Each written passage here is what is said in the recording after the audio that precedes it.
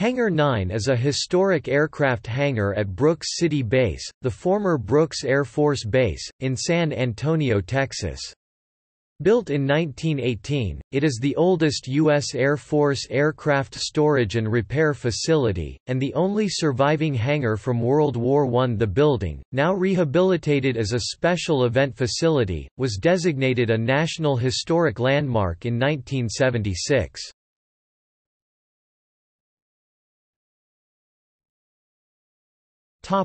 Description and history.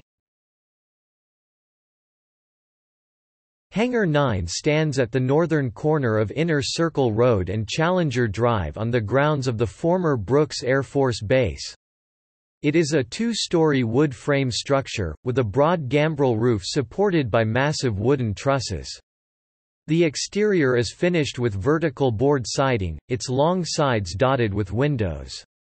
The north and south facades each have four 16-foot (4.9 meters) rail-mounted sliding doors, which originally provided access for the movement of aircraft into and out of the building. The interior is essentially unfinished, with wall studs and roof trusses exposed. Hangar 9 was one of 16 similar wood structures built at Brooks Field early in 1918.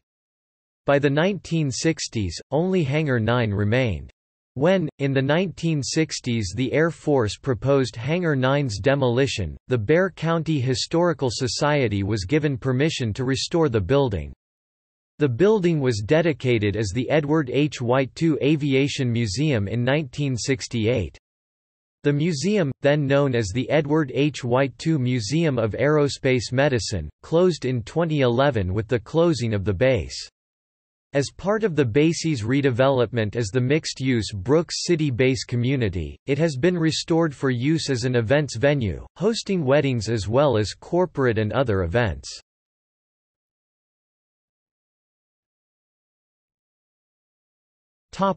See also: National Register of Historic Places listings in Bexar County, Texas. List of National Historic Landmarks in Texas.